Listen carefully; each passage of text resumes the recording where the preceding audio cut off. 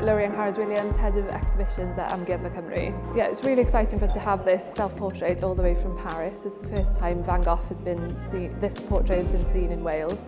We wanted to use this opportunity to look at self-portraits from our national collection. So Art of the Selfie is all about self-portraits, how artists have expressed themselves over the years, and how younger audiences and the generation now express themselves through selfies. So it's really exciting for us to have Van Gogh sitting with other Welsh artists from the national collection, and we can show the whole collection to the people of Wales and beyond.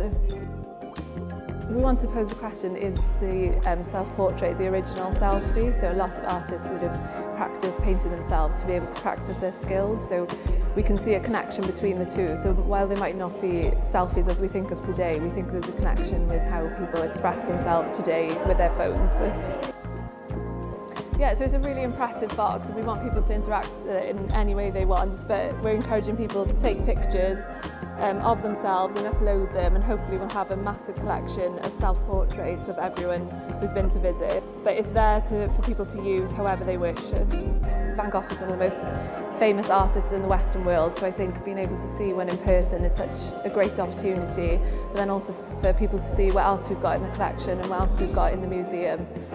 It's going to be here until January, so end of January 2025, so plenty of time for everyone to come and have a look more than once.